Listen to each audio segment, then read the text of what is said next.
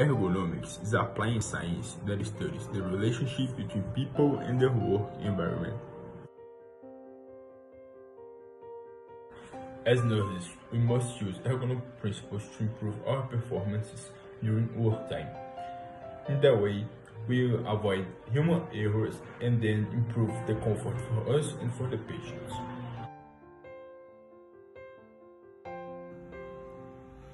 When seated, we need to keep our spine erect during all time, avoiding this way musculoskeletal disorders.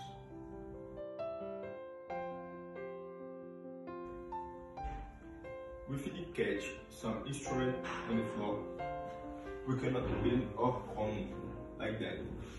For appropriate method, we should flex our knees to sufficient height to the instrument, like that.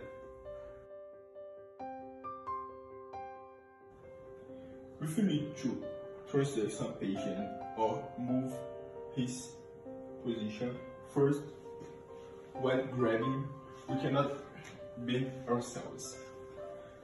We need to maintain our spine erect, and then with the applied forces in legs and arms, pull or push the patient.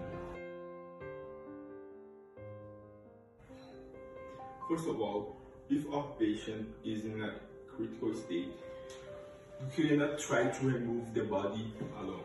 We need to call some help to transfer the body.